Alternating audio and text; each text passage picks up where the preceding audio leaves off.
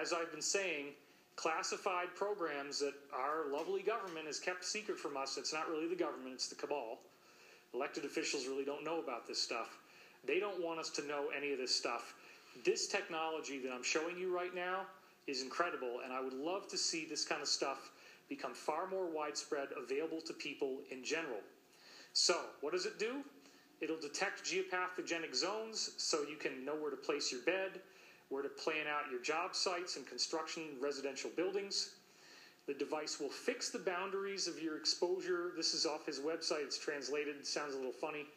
Fixes the boundaries of human exposure to technopathogenic computer equipment and other electronic equipment, meaning that it not only is a detector, but it will also treat you. It has energetic frequencies that can counteract what's happening and can vibe you up if you've been exposed to this stuff. That's what it appears to be saying. And again, I need to study it more, get the manual. This is still in the experimental phase for me. It also can test the effectiveness of other protective devices. So you can test people's health and see how well it works by measuring human biofields and actually prescribe accurate medical diagnosis. So you can see where people's bodies are weakened from this one device. That's pretty cool.